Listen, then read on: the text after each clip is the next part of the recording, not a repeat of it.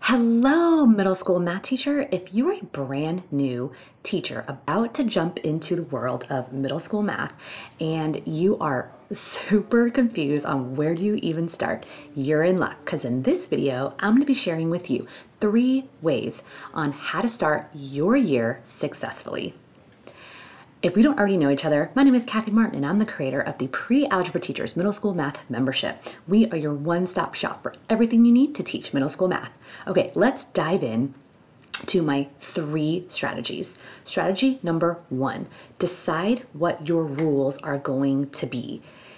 Even if you want to brainstorm rules with your students at the beginning of the year, I know a lot of teachers like to, have all the kids come, everyone's going to collectively make up the rules for the class. Even if that is what you want to do, you still need to have an idea of what you want the rules to be so that you can kind of guide the kids into making those rules that you want.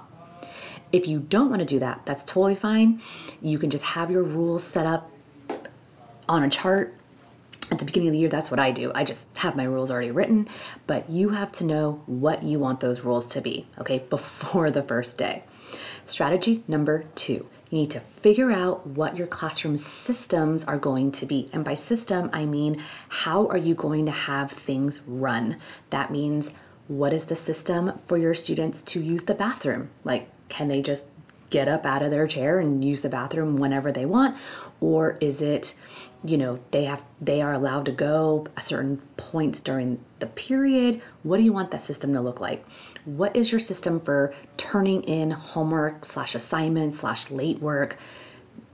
Is the expectation that you are just going to go up to every individual student and ask them for their work? Is there going to be an area in your class where the students are supposed to turn in late work? What is the system for when your students are absent? Are they expected to come and ask you? Are you going to have a teacher website? Is there going to be a place, a table, or some type of hanging chart in your class for them to go get the missing work? What is the system for supplies in your class? Because kids are going to walk in without pencils, without paper, without their supplies. It just is what it is. Where are they supposed to go in your class to get supplies? Can they just go and rummage into your cabinets? Is there a specific spot? Do you have a specific, like pencil holder?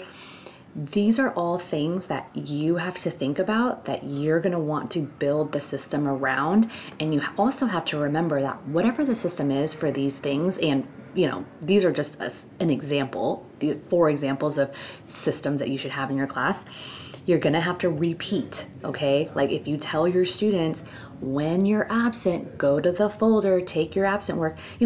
Hopefully you don't have students who are absent every day, right? So you're going to have to repeat that probably more than once, right? Because they're not going to remember, and that's okay.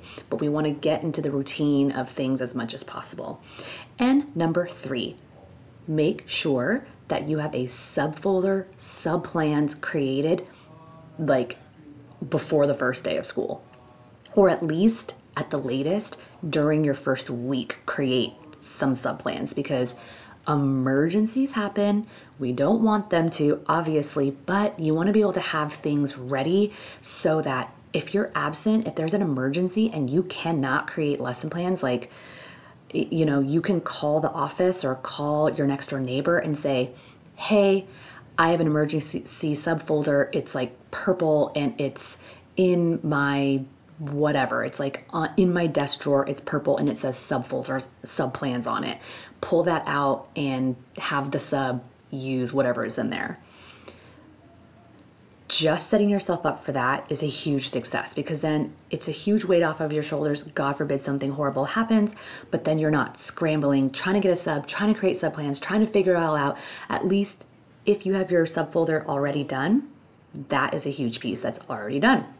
So let me know in the comments what other tips that you have for other new teachers that you have found to be beneficial. And let me know which of these 3 tips you're going to use first. Good luck with the new school year. And if you need any help or support, please come join us inside of the Prealgebra Teachers Middle School Math Membership. We have all of your lessons, PowerPoints, practice problems, printable activities, digital activities, tests, bell ringers, everything you need to make a new teacher and veteran teacher life so much easier. Because I can say, with all honesty, I spend no more than 30 minutes a week lesson planning, which is huge because that used to take me 3 hours. So I would love to invite you to come join us inside the Prealgebra Teachers Math membership. If you want to learn more, the link is below in the description box below. And don't forget these 3 strategies. Decide what your rules are going to be, figure out your classroom systems, and get that sub plan done. Until next time, bye for now.